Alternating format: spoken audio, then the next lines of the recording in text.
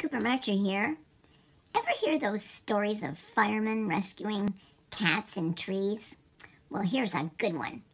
The Daytona Beach Fire Department in Florida shared what they called a rescue as old as time. They came to the rescue of a kitten stranded for 3 days in a tree near a home. As a result, the kitten, which looks like a tortie, found a home too. It all started when neighbors living in the area heard meowing sounds, according to the fire department's spokeswoman. Kittens are experts at climbing trees, but not so much at coming back down. They may do it on their own given time, but sometimes they just can't. It looks like the tree in this case was an exceptionally tall one. Eventually, a Good Samaritan called 911, and the fire department arrived around 6 p.m. on Saturday, February 4th. If you look up the pictures, you can see it was dark outside. The firefighters had a ladder truck, helmet, and gloves. In short order, a fireman safely rescued the kitten and put it in a bucket.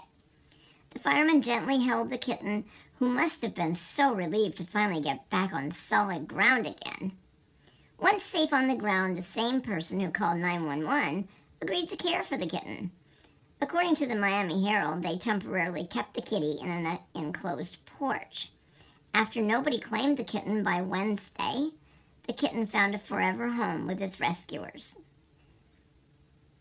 Florida's nonprofit animal rescue, Furry Nation Salvation, created a calendar for 2023 featuring Daytona first responders.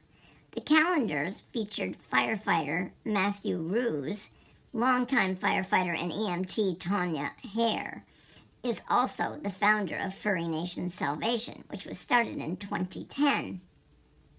Ruse posed with rescued bottle baby kitties, called the newbies, and even helped feed them. He also got sprayed with water during the shoot. Many fire departments do shoots with animals and firefighters, and what could be cuter? If you haven't seen calendars with firefighters with cats, you're in for a treat. Don't limit yourself to Daytona, though. May I suggest the Firefighters of Australia? Thank you, rescue people, for all you do for kitties stuck in trees and elsewhere. Cooper Marcher here. Ciao.